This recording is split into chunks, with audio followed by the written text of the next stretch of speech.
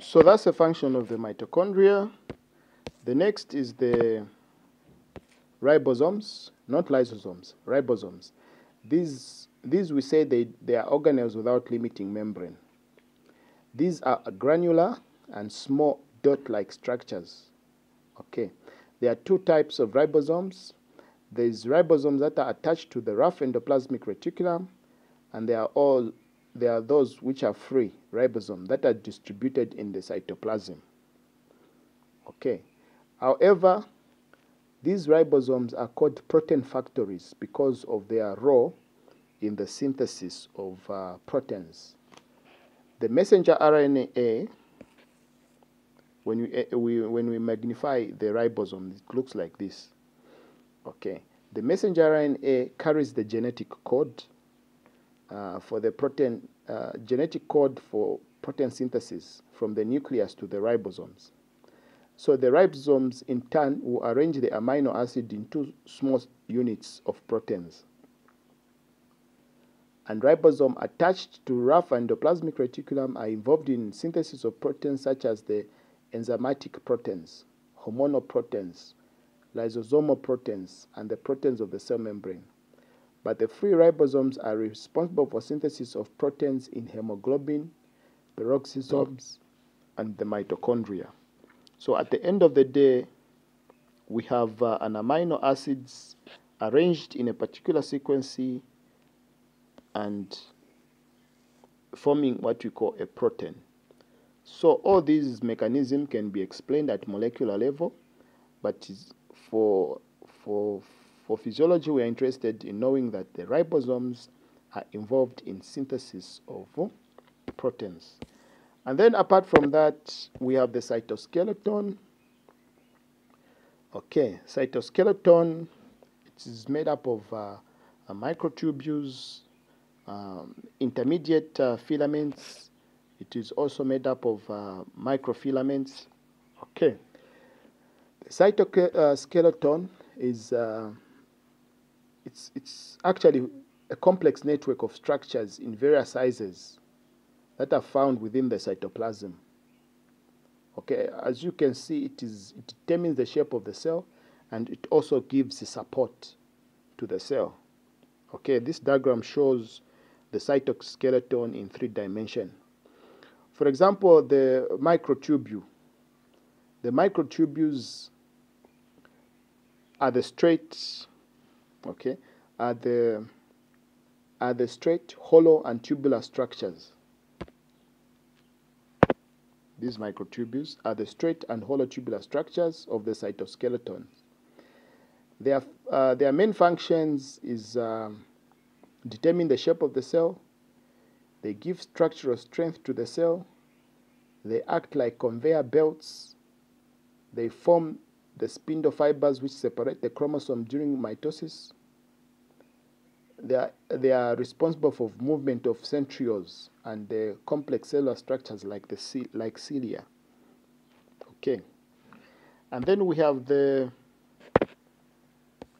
microfilaments. The microfilaments are long and fine thread-like structures. They are usually made up of proteins called actin and myosin. Okay, and actin is more abundant than myosin. It's a thin filament. And microfilaments are present throughout cytoplasm and mainly in the muscle cells. Okay, they give structure to the strength of the strength to the cell. They provide resistance to the cell against pulling forces. They are also responsible for movements like contraction, cytokinesis, and gliding. Okay, and then the other structures are the intermediate filaments. The intermediate filaments are structures of the cytoskeleton that form a network around the nucleus and extend to the periphery of the cell. Okay, so they help to maintain the shape of the cell. They connect the adjacent cell through desmosomes. So these are structural integrity. of the cell. Okay. And then we have the nucleus. The nucleus is the most prominent and the largest cellular organelles. What's the diameter of the nucleus?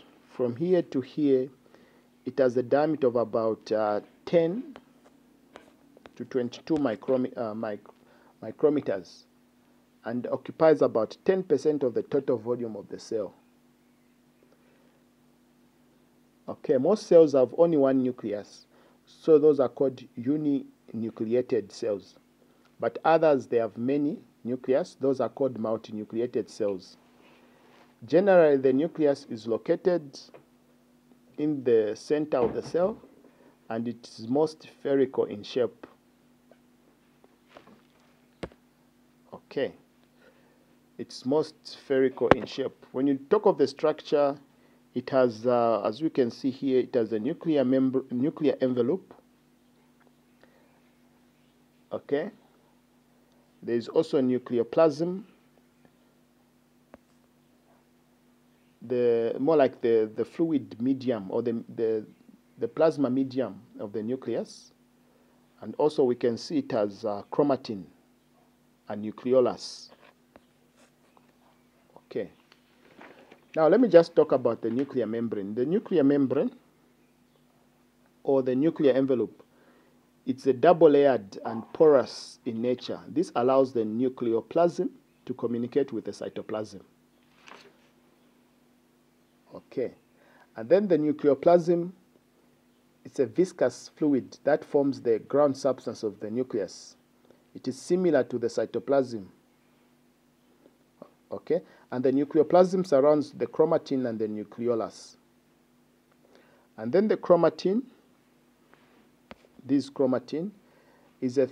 are thread-like materials made up of large molecules of DNA. The DNA molecules are compactly packed with the help of specialized proteins called histones. Okay, and then within the nucleoplasm we have the chromosomes, very important. These are rod-shaped nuclear structures that carries a complete blueprint of all the hereditary characteristics of the species. So a chromosome is formed from a single DNA molecules, which is called around histone molecules. Okay, basically this is the nucleus. Oh, I forgot about the nucleolus. The nucleolus, it's a small round granular structure of the nucleus. Each nucleus contains one or more nucleoli. Okay. The nucleolus contains RNA and some proteins, which are similar to those found in ribosomes. The RNA is synthesized by 5 different pairs of chromosomes and stored in the nucleolus. Later, it is condensed to form the subunits of ribosomes. All the subunits formed in the nucleolus are transported to cytoplasm through the pores of the nuclear membrane. In the cytoplasm, these subunits fuse to form ribosomes, which play an essential role in the formation of proteins. Okay, so this same nucleus, what's the function? The unique function of this is, I can give you 6 unique functions of the nucleus. 1, synthesis of RNA. 2, it controls all the cell activities. That includes metabolism, protein synthesis, growth, and reproduction. 3, formation of subunits of ribosomes. So ribosomes are synthesized by the nucleus, specifically in the nucleolus. 4, it sends genetic instruction to the cytoplasm for protein synthesis through messenger RNA. 5, it controls the cell division through genes. 6. Storage of hereditary informations in form of genes. Okay, so those are the functions of the nucleus. So when you say DNA,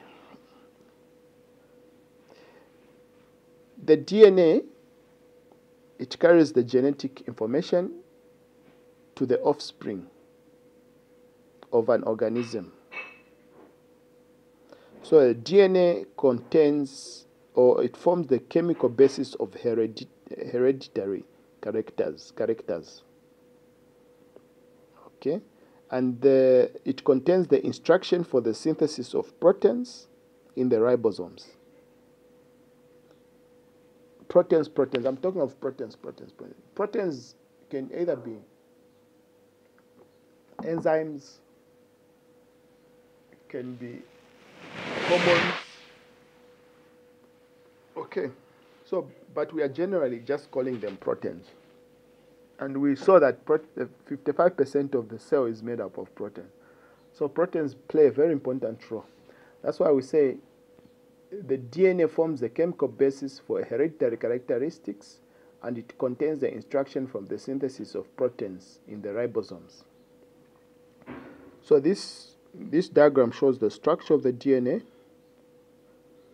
But let me just say that the DNA is made up of the sugar and the phosphate. Just for you to revise, okay? DNA is made up of it's a double-stranded, okay, structure. And each chain of DNA molecules contains many nucleotides. So it has a deoxyribose sugar, it has a phosphate, and it can have one of the following organic bases: adenine, guanine, or thymine and cytosine.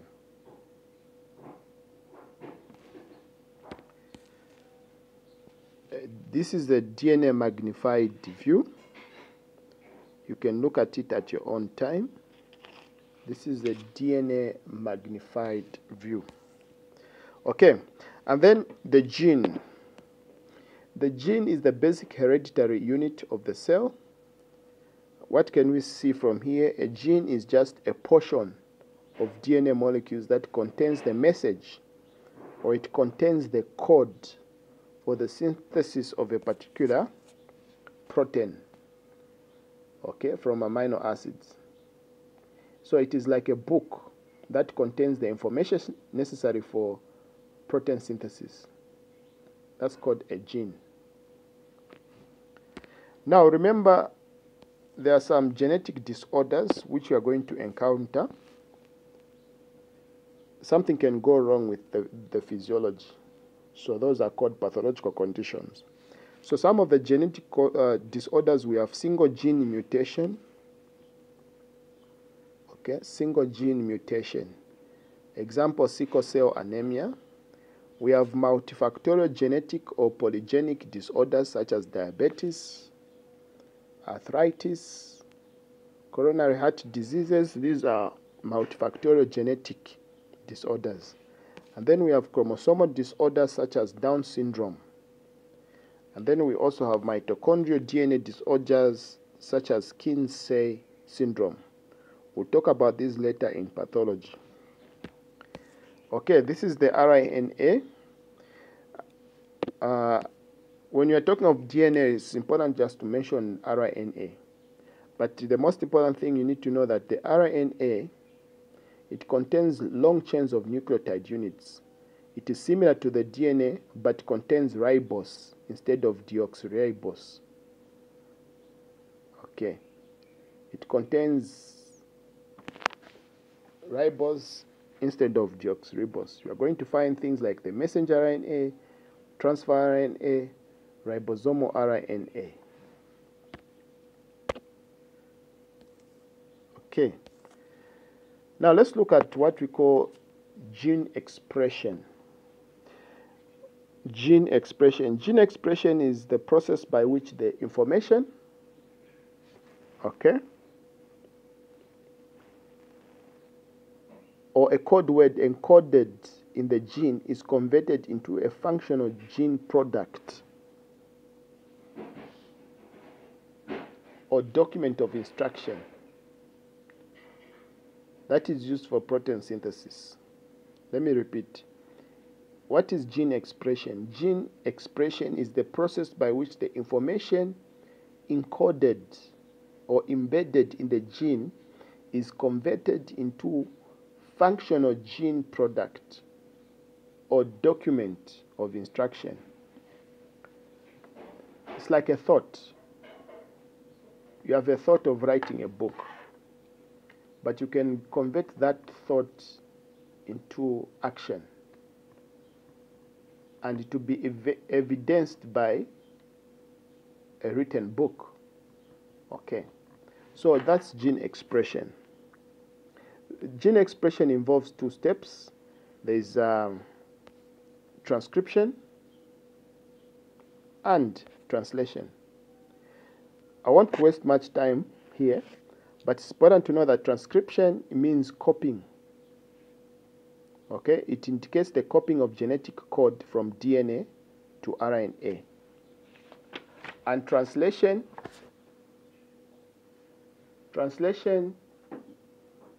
means protein synthesis. Okay, means protein synthesis.